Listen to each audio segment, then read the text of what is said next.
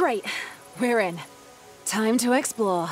It's not often that a first-person puzzle platformer comes along with a new mechanic that's as brain-breaking as Portal, but Viewfinder deserves to be put on that same high shelf. This game gives an inventive new meaning to the term point-and-click adventure by arming you with an old-school instant film camera that doesn't just allow you to snap a photo of your surroundings, but physically bend and break them to your will in order to forge new paths towards each level's goal.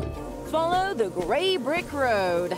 It's an ingenious perspective-based puzzle-solving tool that constantly evolves over the course of the 6-hour journey, and one that kept me hooked all the way through, despite the fact its story never developed quite as sharply as one of its freshly shaken Polaroid pictures.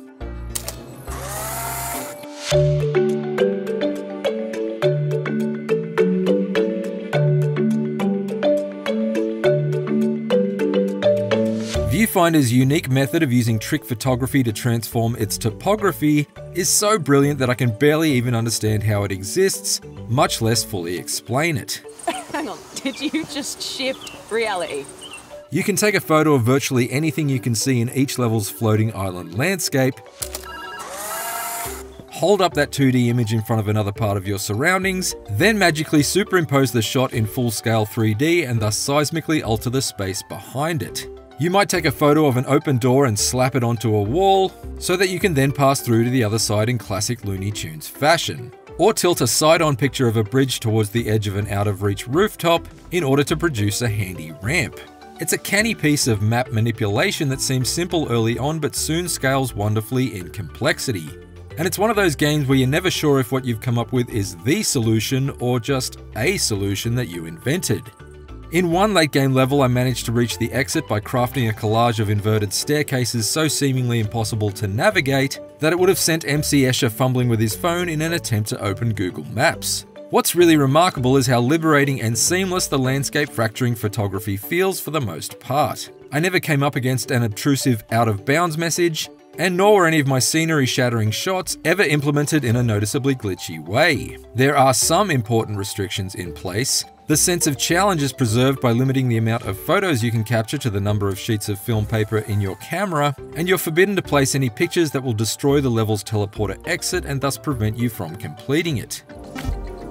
Otherwise, you effectively have free reign to experiment with layering your shots on the world at any angle, and this freedom is only further reinforced by the fact that any mistakes you do make are easily undone thanks to a snappy rewind function. It basically allows you to instantly hop back through your movements in each level, like you're control-zetting your way back down through the added layers of a Photoshop document. Viewfinder's early puzzles are mostly concerned with repurposing simple things like walls and doors in your surroundings in order to construct a path to the goal.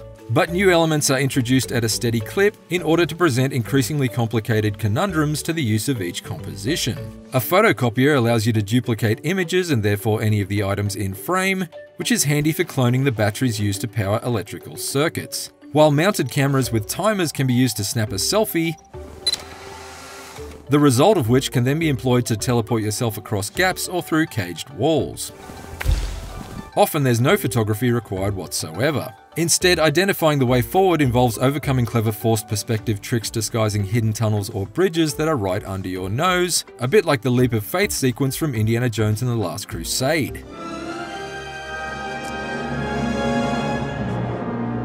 Viewfinder rarely relies on the same optical trickery for long, and this healthy puzzle variety kept me glued to each task and eyeing each puzzle arena from every possible angle.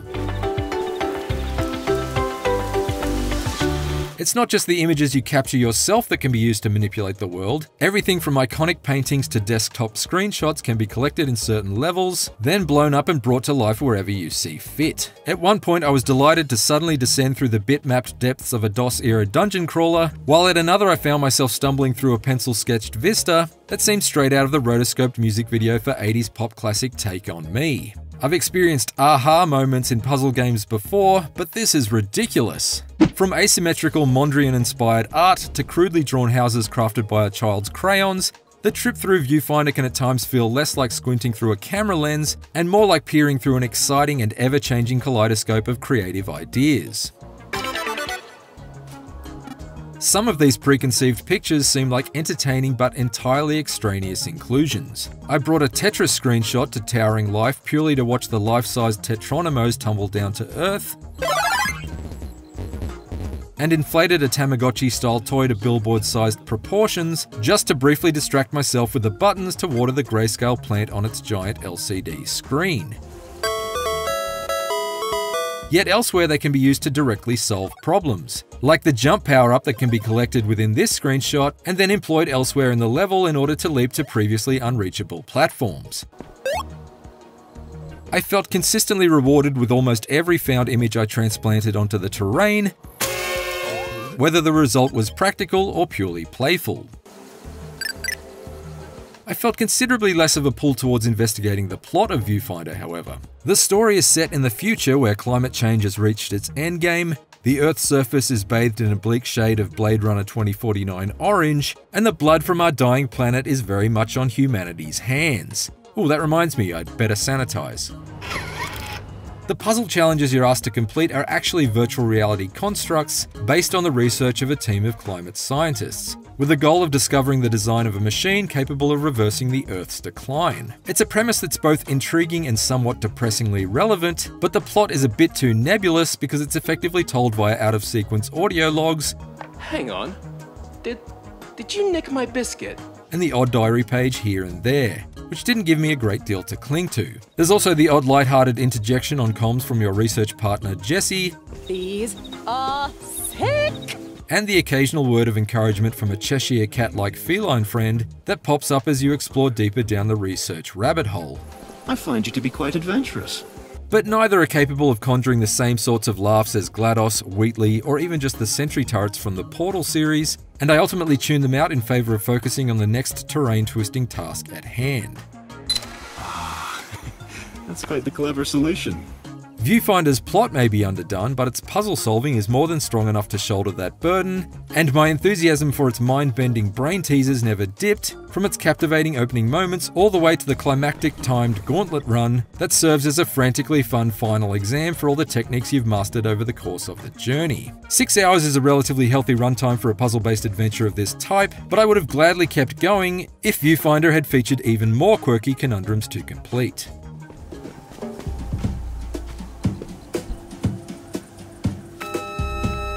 What Viewfinder lacks in story substance and compelling characters, it more than makes up for via the pure, mind-boggling exhilaration of its perspective-warping puzzle solving. Its superb photo-based environmental deformation doesn't just break ground, it bends and stretches it into entirely new shapes and forms in the wake of each puzzle completed, while also introducing regular game-changing parameters that force me to continually think outside the frame of my shots.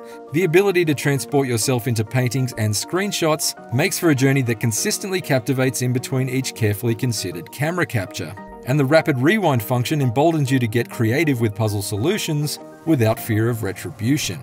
Spellbindingly surreal and stimulating to the end, Viewfinder is the freakiest form of photo mode in which every snap is a happy one. For more IGN reviews, check out our verdicts on Everybody 1-2 Switch and Crash Team Rumble, and for everything else, stick with IGN.